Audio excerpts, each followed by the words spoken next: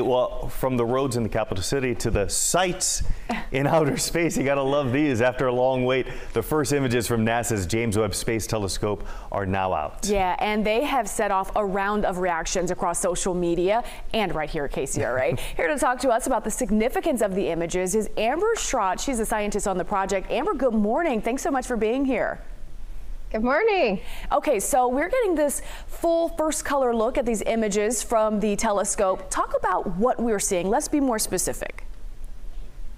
Yeah, so these first images are really just a first glimpse at what we're going to be able to do with this telescope. We've seen now the deepest view of the universe we ever have with this JC New Deep Field.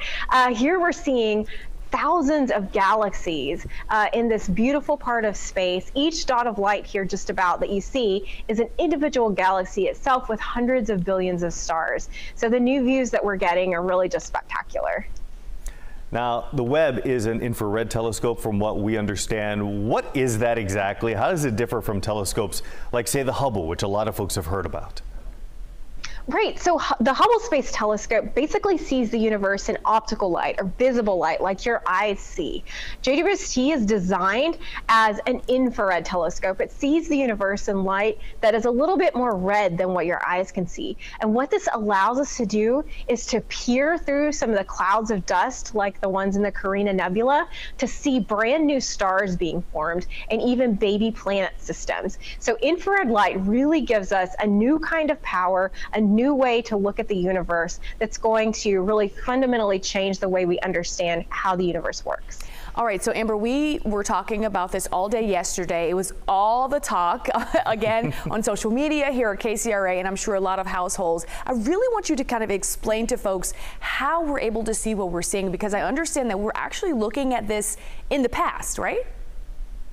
Right. One of the great things about telescopes, you know, us astronomers are fond of saying telescopes are time machines, but that's literally true. And the reason for that is just the simple fact that light takes time to travel.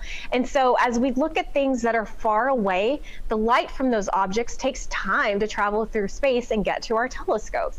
And so, for example, some of these galaxies in the deep field, we're looking at them as they were 13.1 billion years into the past. Wow. And so we're able to literally see into the past to help get a better understanding of how galaxies got their start, which of course ultimately leads us more to understanding how our own solar system and ultimately our planets and ultimately us got started. Of course, you always want to see what's next. So through all of these observations, what are you hoping to find in future observations? The great thing about these first 5 images is it really is just the start. So this was only about 5 days worth of time on the telescope. And so you can imagine 5 days from now, we're going to have a whole other batch of images and beautiful data to share with the world.